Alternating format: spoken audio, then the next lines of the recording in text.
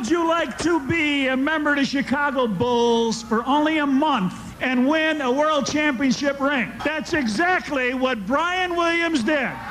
This means the world to me. I can't thank you all enough for embracing me, the coaches, the players, the whole organization. Thank you from the bottom of my heart. Bison, you've played on some pretty darn good teams. You won a championship when you're here in Chicago. Any similarities between what you've seen with Joe Dumars being his teammate now for 2 years? Say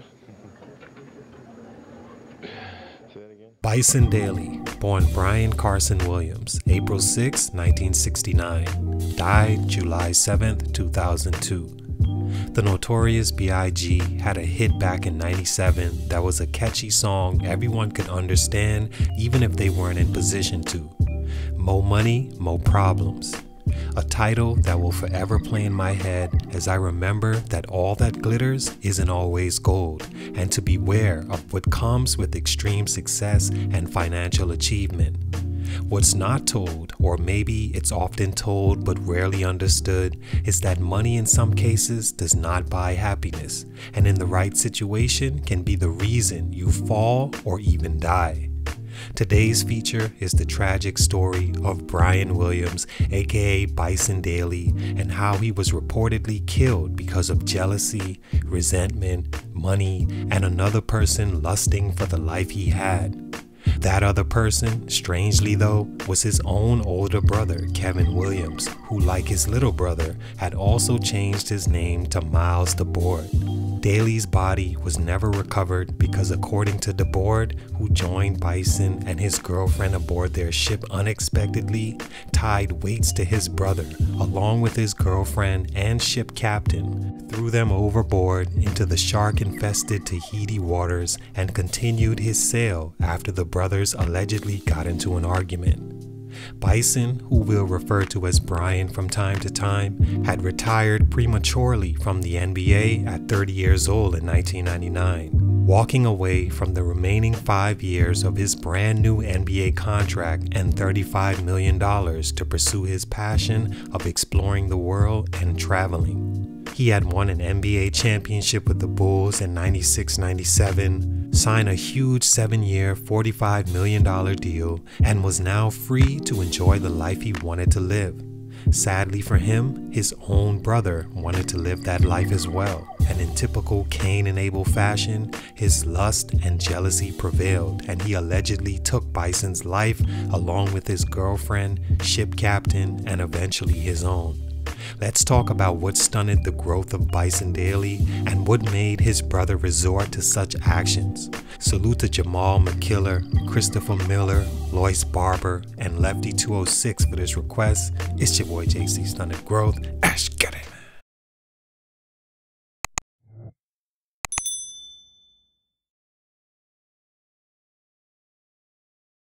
Born Brian Williams in Fresno, California, he was always a free spirit and wanderer who found time for anything that had to do with exploring. A sudden growth spurt in junior high changed the course of his journey from a track star to a 6'10" star basketball player. He moved back and forth from California and Las Vegas after his parents separated, and at Santa Monica Catholic High School, he became a star as a junior and even a bigger one as a senior after transferring to Bishop Gorman in Vegas. He averaged an insane 9 blocks a game in high school, along with 2 steals, 12 rebounds, and 17 points. By all accounts, he wasn't always the popular sibling, as he always felt the unwanted of the 2 brothers, and it wasn't until he made it to the NBA his family actually wanted to claim him and show him the love his brother always got. Of course, this seesaw would change when he made the NBA, and now his brother could see what it felt like now that Brian was making millions and winning alongside the greatest player of all time. Stunt number 1, depression, mental health. In tragic stories like this one, you always think to yourself, man, what could have prevented this situation where a person was killed by a family member and discarded in such a way? In all honesty, I do believe in destiny and a script already being written for our lives, but if I'm wrong and there are circumstances that can lead to different outcomes, this is one, in that it led to Bison even being in this situation in the first place. After spending a freshman season at Maryland, where he was the Rookie of the Year in the conference, Brian decided to transfer closer to home on the sunny West Coast and the University of Arizona. After sitting out, he had a solid sophomore season, helping a team with 5 future NBA players to the tournament. As a junior, he really began to get attention, averaging 14 points and 8 rebounds in just 25 minutes. He decided to leave early after that season and enter the NBA draft, to which he was selected 10th overall by the Orlando Magic. He bounced around the league for his first 4 years until he got an opportunity with the Clippers and a bigger role and began to produce. In 95-96, he averaged 16 points and almost 8 rebounds in 33 minutes. Now a free agent, he didn't receive the offer he was looking for and sat out all but 9 games in the 96-97 season, where he signed with the Chicago Bulls and helped propel them off the bench. After winning the championship, he accepted an offer from the Detroit Pistons for 7 years, $45 million, and had his best season the following season in 97-98, averaging 16 points and 9 rebounds.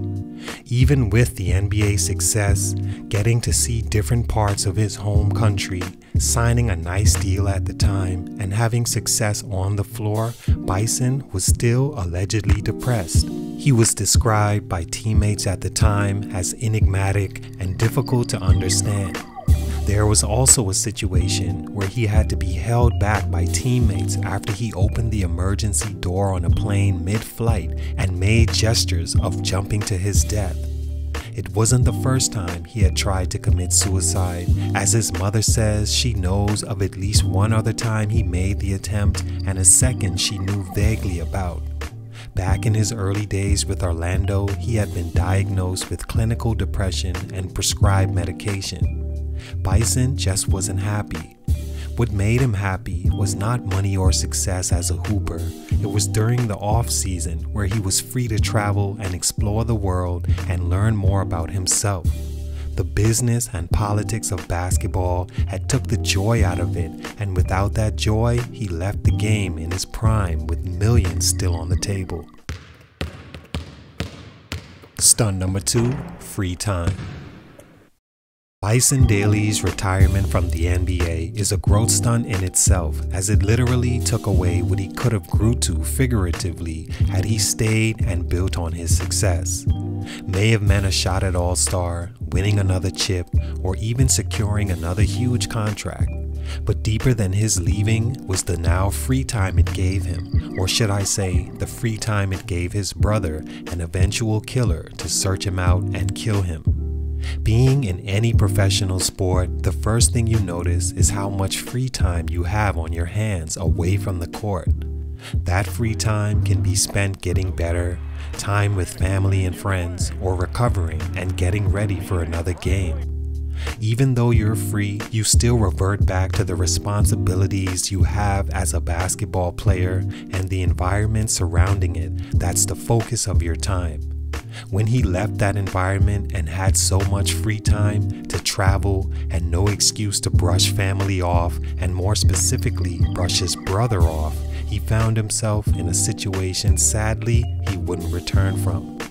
He and his brother's relationship was never a good one according to his friends and close associates. They were the complete opposites, and their lives were leading opposite paths as well. Bison, who was a successful college and NBA player with financial wealth, opposed to older brother Miles, who had been pretty much a failure, chasing get-rich-quick schemes and a fast life. The two never spent more than a few days willingly together, and all of a sudden, while sailing with his girlfriend from Tahiti to Hawaii, his brother Miles showed up unannounced and asked to join the crew on their sails. This would be the last sale Bison Dele would make, and had circumstances been different and he was still in the league with responsibilities and player obligations, he may still be alive today. Stunt number 3, if I can, then you sure won't. This is how Miles the Board had to have been feeling, seeing his little brother become the exact person he wanted to, but was too arrogant, selfish, and impatient to become.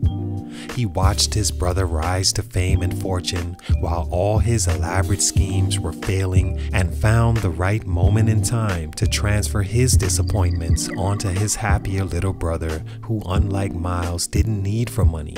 In fact, he had just left more money on the table than Miles could have even dreamed of getting his hands on, and was now sailing across the beautiful oceans with his lovely girlfriend to one of the most beautiful places in the world. He tracked Bison down and invited himself by showing up to the ship to join his brother, which friends found strange because the two couldn't stand each other. They also believe Miles had already planned on killing his brother and assuming his personality and life before he surprisingly showed up to their voyage. Serena Carlin, Bison's girlfriend, who he had been traveling with, made numerous phone calls back home and explained to her family how scary things were getting aboard the ship between the two brothers, and gave Bison an ultimatum that she'd leave the ship if he didn't have his brother leave. She and Bison agreed to leave together for a few weeks, only to return and continue the sail with Miles to Hawaii, in agreement that Miles leave when they got there for good. It's not clear, nor will it ever be, what happened from then on, but Miles alleges that the brothers got into a fight that knocked Serena to the deck, where she died, and in fear for his own life, he grabbed a gun that was on board the ship and shot his brother and the captain of the ship and threw them into the water with dumbbells tied to their feet. He returned to shore, already having changed the name of Bison's boat by himself, and stole his belongings, including credit cards and passports, to which he later used in attempts to buy gold coins as Brian Williams. He was caught before the transaction cleared, but released because evidence wasn't substantial enough at the time to hold him. Later, after his release, Miles overdosed on a beach and was in a coma for a few weeks before being taken off life support. I had a passport. That's why he gave it to me. He said, Joe, I want you to do this for me. If anybody asks you for any ID, here, give them this. His death was ruled a suicide. All in all, a truly sad Stunted Growth story that could have all been avoided. Bison Dele was supposed to be a solid NBA player after receiving his $1 million contract. Instead, he was killed by his own brother and left to be eaten by sharks and never recovered. In total, 4 lives and more were directly ruined because of jealousy, greed, and selfish need to be more important. Rest in peace to everyone that lost their lives, and may the family find a way to move on from this tragic situation. It's your boy JC Stunted Growth, and I'm out.